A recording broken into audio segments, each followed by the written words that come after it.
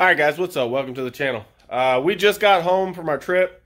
I changed the oil in the Yaris because it needed it before we went, but I just didn't have time, so all of like 5 minutes I got it changed. But on the trip that we just took, I got the most amazing deals. As you guys know, come TDH 2020, we will be doing a budget build-off. In the budget build-off, your allotted budget is $2,500. Whether you buy your shit new, you buy it used, you buy it however you buy it, it don't matter. It's just be honest, be real, and I will show you guys. This is raining like a motherfucker, I think. I don't know. But I'll show you guys the purchase that I made. And if you follow me on Facebook, you already know. But I just can't believe the deal that I got. I was surfing the Facebook pages, looking for the best possible deal, bang for buck. And with what I'm about to show you, I have $750 in all of it. I have $350 in the amp.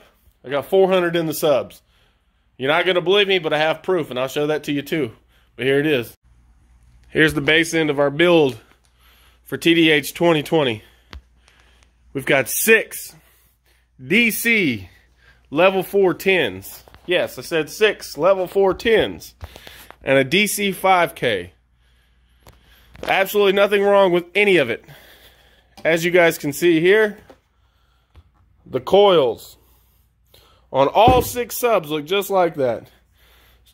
I really don't even think these things have seen power, because that's all the motion you can get out of a push. Granted, these are the M1 series, so these are the older level 4s. But with that being said, the newer level 4 recons will drop directly into them. So what I'm going to do is I'm going to beat the piss out of them.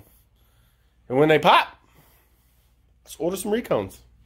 I got 6 brand new level 4s for $400.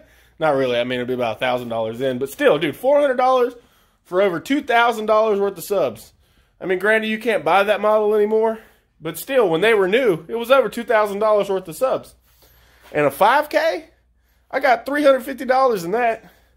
I had 2 ZVX 15s that I traded for a Sound Digital 8800. I'm not a big Sound Digital fan, but the deal was the deal. And 2 days after I made that deal, guy got a hold of me. He's like, hey, man, I got a DC 5K. I was like, hey, man, you trying to trade? So we made the trade. So for TDH 2020 and the base build, that's our base end. Now I've got to find a mids and highs amp. I got 4 PRV 8s. I'll be looking for some tweeters. Maybe a couple 6.5s, I don't know. And a deck.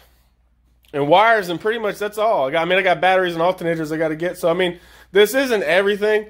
But right now, with what I have here, this leaves me with roughly about $1,750 left to spend in my budget. And, I mean, it's all about taking time and researching and searching your best options. Like I said, I mean, this shit don't have to be new. That's not the point. The point is to take the allotted budget and do your best with your creativity and what you can do. And all I got to say is we're about to get real creative, because all that's going right here. All of those are going in this big-ass trunk. We are going to be doing a 4th order. I'm going to be pulling that brace out and that brace right there. And then we'll have that opening. We're going to be doing a 4th order trunk wall ported into the cab, completely sealed off. We've got some foam on the sides here. I mean, that solidified the quarter panel. So, I mean, there shouldn't be hardly any vibrations. We're going to do the deck lid with a bunch of deadener, little foam up in it just to bring it in to make it solid. And like I said, that brace right there is going to be coming out. I might cut this rail out right here. I'm not sure yet, just to give it a little more room to have headway. But the goal is I'm going to try and find 2 more of those seats to make brackets to mount back here on the back. So it'll be 4 bucket seats. And then we'll have the trunk wall right here ported down the center with a center console that goes front to back. But But we're just going to have to see what kind of deals I can run across now. And see if I can continue to get stuff at a banger budget. But yeah, appreciate you guys watching. Be sure to hit that subscribe, because come February 1st, this build is going to start. I've already got supplies on the way as far as building materials. I've got some of it here. I mean, I've got pretty much everything I need to do the build, minus some key like electrical components and things like that. But I got enough to start.